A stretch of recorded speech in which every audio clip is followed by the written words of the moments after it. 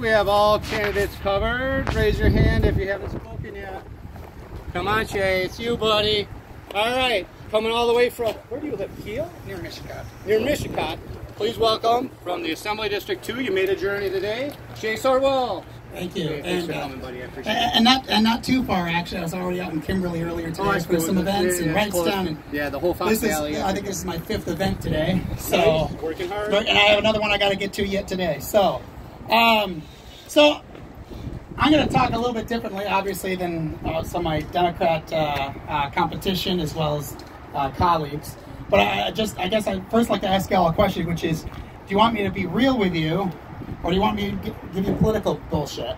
Political bullshit, please. All right, political bullshit. No, cut to the real chase. All right, so let's be real here about what we are really looking at in Wisconsin as it relates to maps, as it relates to majorities, as it relates to this issue in general, okay? I like you, Alicia, but under these fair maps they drew, the Republican has about a 30-point advantage. That's how the maps that Governor Evers drew. I will probably win by about 2-1 in that district. And that's true in a lot of these districts because they concentrated a lot of Republicans into fewer districts. What is the result of that? The result of that is, by the numbers, that for sure Republicans cannot come back with less than 45. Now, that's not a majority. Democrats could conceivably get a majority, but what that also means is there's 45 districts for certain across the state, and about 10 to 15 more I think we're going to win, because I've knocked on thousands of doors across the state in all of the swing districts, and quite honestly, I think we're going to win and come back with a very strong number. So what does that mean, though, in reality?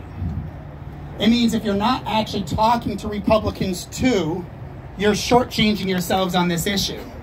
Let's assume that the Democrats get a majority.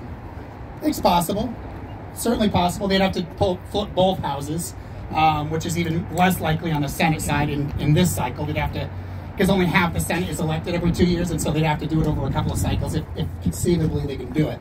But let's say somehow that happens. Even by their own numbers, they realize that they would come back with a very, very, very slim majority, which means they need to make sure that every single one of their members is in line. And you know, I've heard several bash about how Robin Vos controls all of the Republicans and makes them vote, calls them in the office, they'll take away committees and blah, blah, blah, blah, blah.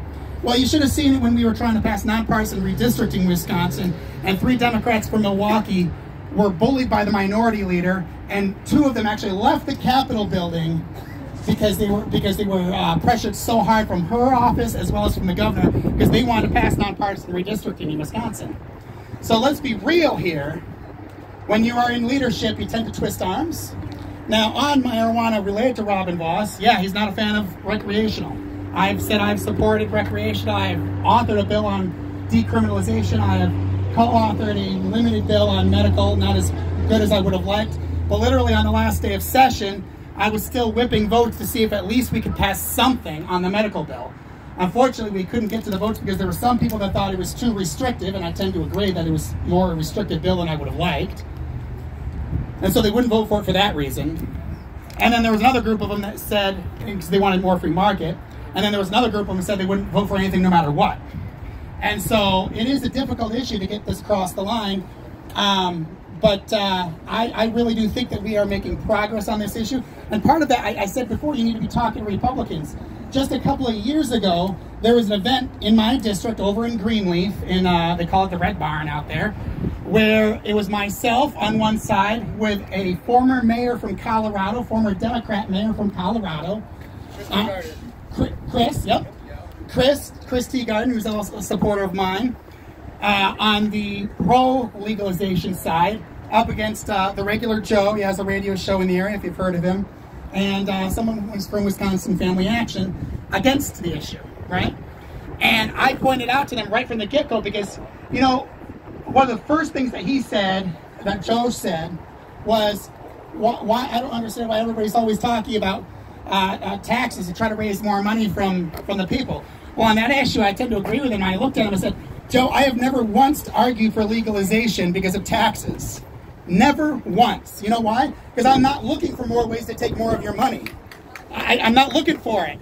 And on the medical bill that the Democrats crafted a couple years ago, part of why I opposed it was because it taxed sick people. And I said, I don't support that either. But when I turned to him and I said, look, you know, honestly, Joe, your position is not the conservative position. Your position is the progressive liberal position from 100 years ago that said government can solve our social ills. That's what it was 100 years ago when one of the other folks mentioned that alcohol was illegal. That was happening at the same time that marijuana was made illegal.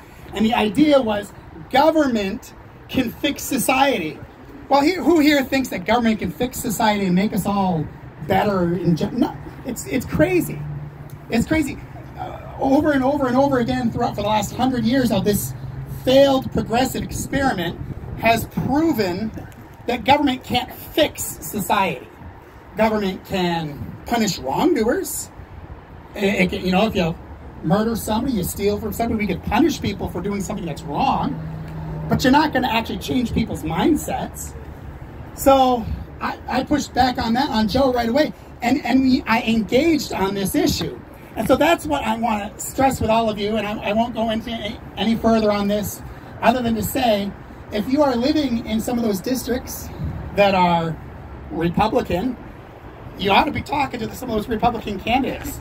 And talk to them rationally. Talk to them reasonably. Talk to them, you know, passionately, yes, but respectably. Because most of these people that are in office do want to hear from you.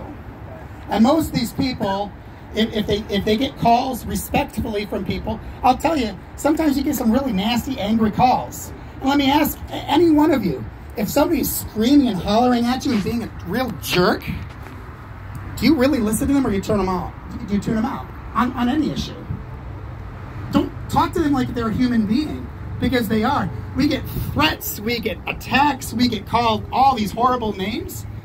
And when that happens, I'm sorry, you're a rational human being. You shut off. They don't even send you THC gummy dicks. They send you non-THC gummy dicks. Yeah, I don't even know where those came from. Yeah, it wasn't me. I got a little gift from somebody. Told me to eat a bag of dicks, and it was a bag of gummy dicks. It was good stuff. It's still in my office, proudly displayed. But yeah, so talk to these people. And, you know, when the election is done in about a month, in some of these districts that are some of these swing districts, I mean, the Nina district, whichever way, wherever you went to, whichever way it goes, it's going to be a tight district. Same thing with some of these other ones. 2 of them up in Green Bay. Those are tight districts, can go either way. Talk to them. You know, if they're a Republican that's won, talk to them and tell them why this is important to you, and don't just get angry at them. I realize you're passionate about it, and there's a lot of issues to get passionate about. But you got to talk to these people like they're regular human beings. And I think we're going to have something like 20 new representatives in this session in the Assembly. I will tell you, as a general rule, new people coming into the legislature tend to be more friendly on this issue. I think because, you know, society and has lagged a little bit, and so as you kind of replace people, even if they're older people, but they're new to politics, they tend to be more friendly on this issue. So reach out to them, talk to them, and yeah, I'll continue to work on this issue in Madison. Hopefully in the majority. And if I'm in the minority, we'll see where that goes. You'll be one of our votes. Yeah, coming over. Thank you, Shae. Thank you. Yeah.